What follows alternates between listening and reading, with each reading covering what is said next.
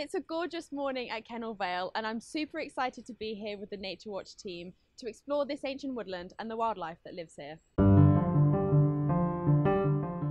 Woodlands are a fantastic habitat for a huge range of wildlife, from bats to badgers. There's even dippers in the stream here at Kennel Vale, and of course, loads of trees.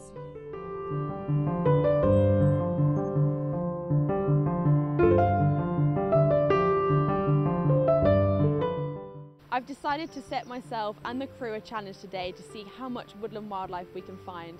I think we should get going, guys. What do you think? Come on, let's get going.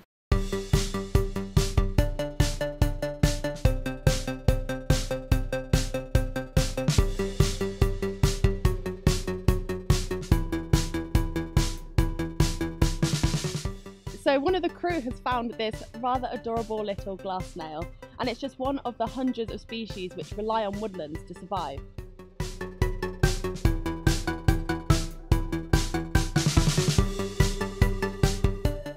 We have this lovely little leopard slug here.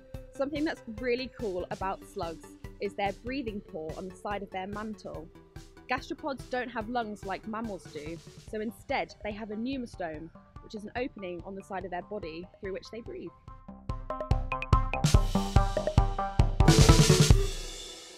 We've already found a huge array of woodland species, but we haven't had a look at the trees. In front of me here I have a huge selection of leaves, so I'm going to collect a few and then use the Woodland Trust's Tree ID app to find out what species they are.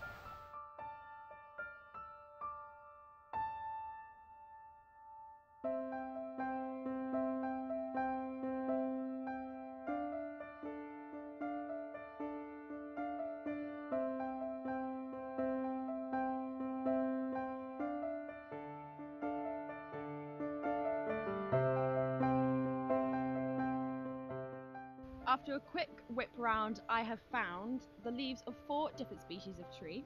We have oak, sweet chestnut, hazel and beech.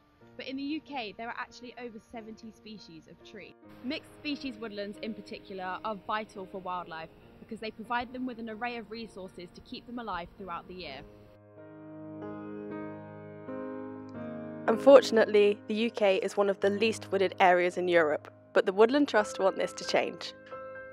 They want 1 million trees to be planted in their campaign, The Big Climate Fight Back.